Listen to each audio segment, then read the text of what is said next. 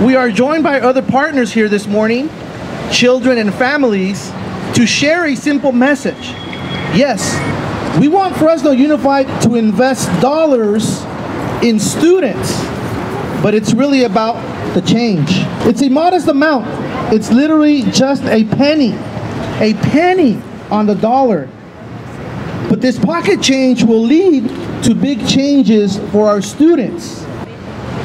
It is a fact, when parents and families are effectively included in their child's education, that child will achieve and succeed.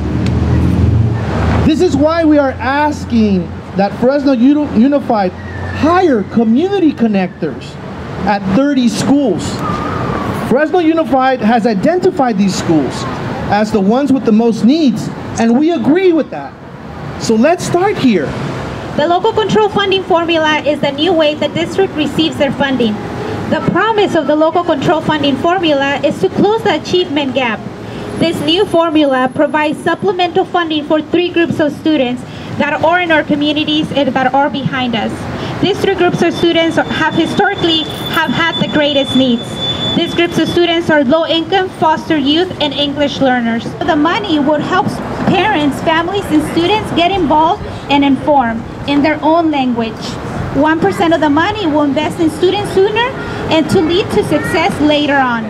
1% of the money will help make sure that students go to school, but that they also stay in school. We know, and research has shown, that family engagement is the key to our students' success.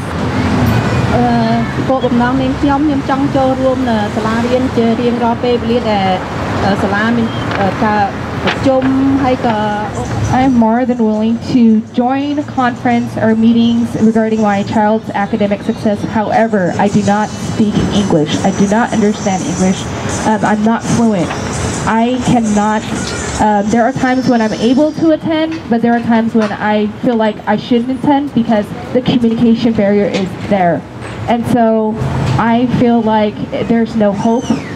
So we want to invite everyone to come back tonight at 5:30 to the Fresno School Unified Board meeting, where our parents are going to be speaking as well as introducing the recommendations to the board members to consider and really to invest the funding and change that is going to be wonderful for our communities in need. Thank you.